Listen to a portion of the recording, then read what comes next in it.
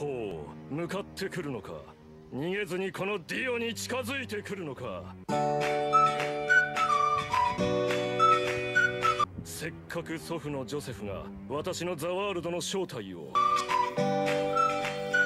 試験終了チャイム直前まで問題を。無駄無駄無駄無駄無駄無駄無駄無駄無駄無駄無駄無駄無駄。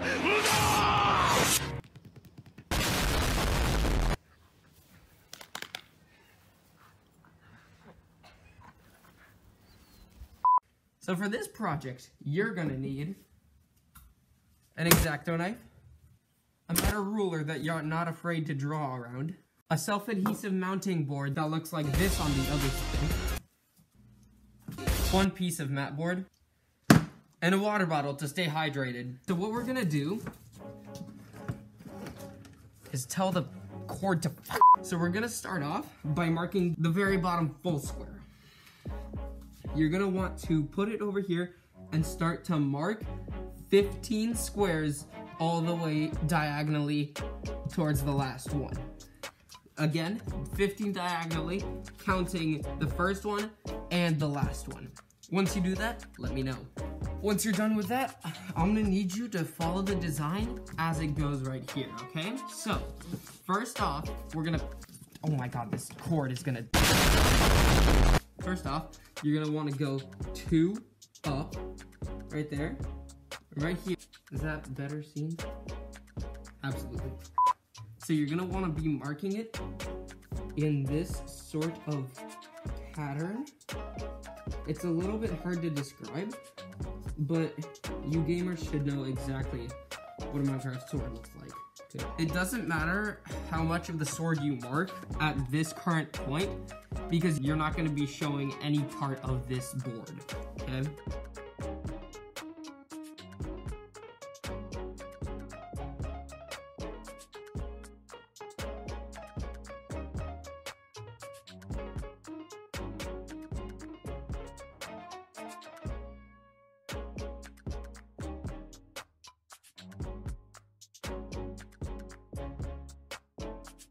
You want to start marking in key points where the sword is located so that you can make easier and more clean cuts.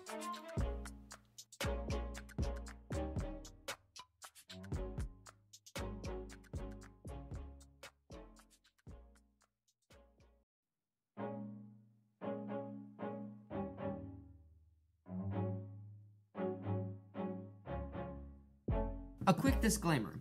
An X-Acto knife is a sharp knife. It can cut you, okay? Make sure to not put your fingers in the path of the X-Acto knife, and do not point it at yourself, others, like animals, or anything else, okay? Poke holes through each little bit, about 3 holes per square.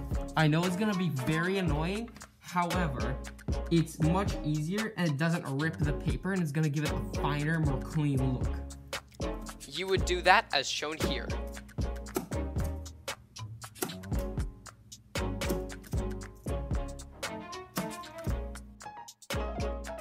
Now you actually start cutting.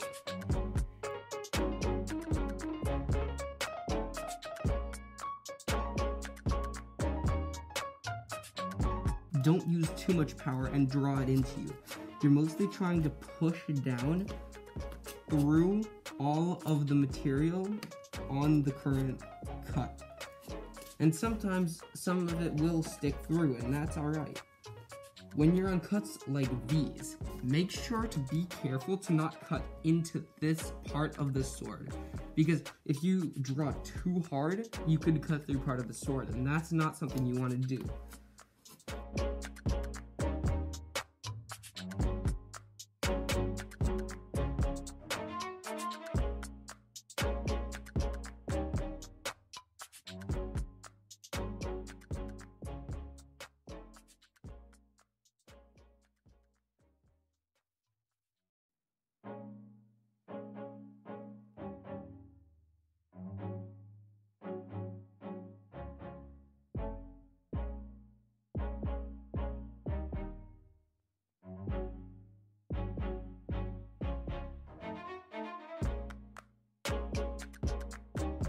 check where the cuts are not fully made, and probably either A, do it through this part, or B, which seems a little bit safer for the sword itself, do it through the actual, just flip it over, like so, and just cut right through there.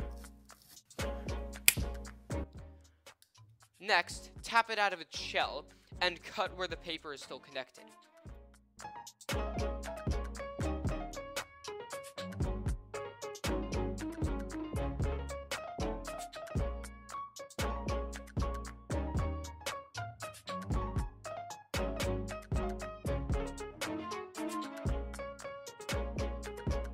So, as far as I know, you cannot recycle these parts of the board.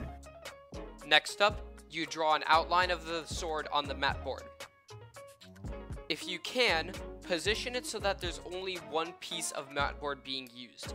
However, if you have to, you can use 2 pieces.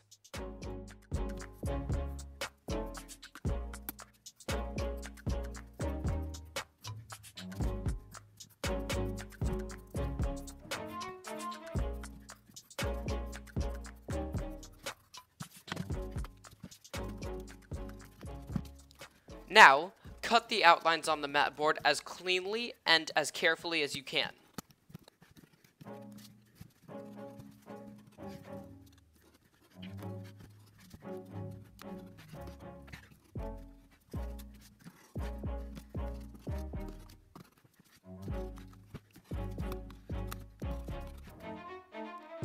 Take the 2 pieces of mat board and start drawing lines all over them.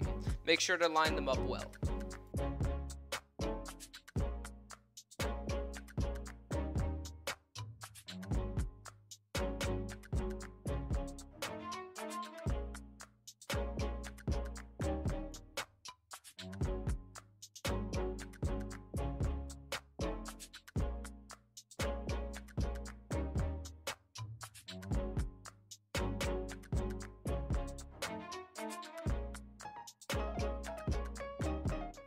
Take the marked side of the poster board and begin to take off the layer that is on top of it. Then add the mat board.